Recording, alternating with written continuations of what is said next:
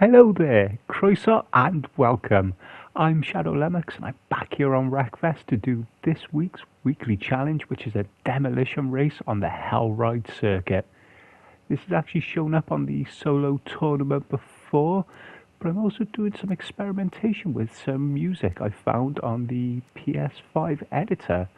I'm hoping it's copyright-free music, but we'll find out the hard way if it is. But then again, my family motto is Semper Via Dura, always the hard way, so we'll see.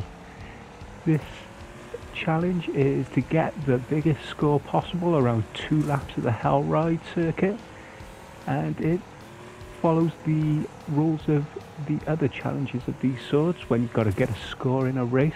So you've got a bonus multiplier which is determined by your position. As you can see, I'm in first, so I've got a ×5 multiplier, and you've got to get a target score of about 700,000. And well, there are 2 ways to go about this. One is to get, well actually they're both really to get to the front, but you can either cause as much carnage as possible once you get there, or you can try and just race the race. And well, I will let you in on a secret that I think the best way is just causing carnage, but you don't actually need to finish the race. If you wreck yourself and you've got a good enough score by that point, you can just click continue and you'll keep your score and you'll get your bronze, silver or gold trophy. But it is a lot of fun. This is a good track to play, single player or multiplayer.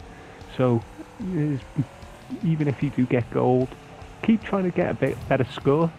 It is so much fun, but unlike other challenges like this, your car does start to suffer. As you can see, I've about halfway round the second lap and my car is already looking worse for wear.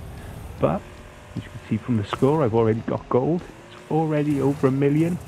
At this point, I'm trying to finish the race, but now my car is really badly damaged. And I'm just limping along, hoping I can make it to the end. But, as I said, it doesn't truly matter.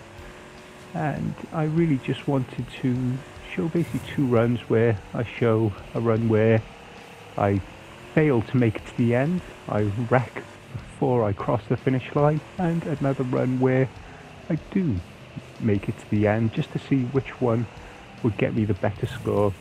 As you can see, the AI has already finished this race. I'm still limping around. I'm in 10th now, struggling to get any sort of speed, and with the finish line in sight, I'm finally wrecked with a score of 1.3 million.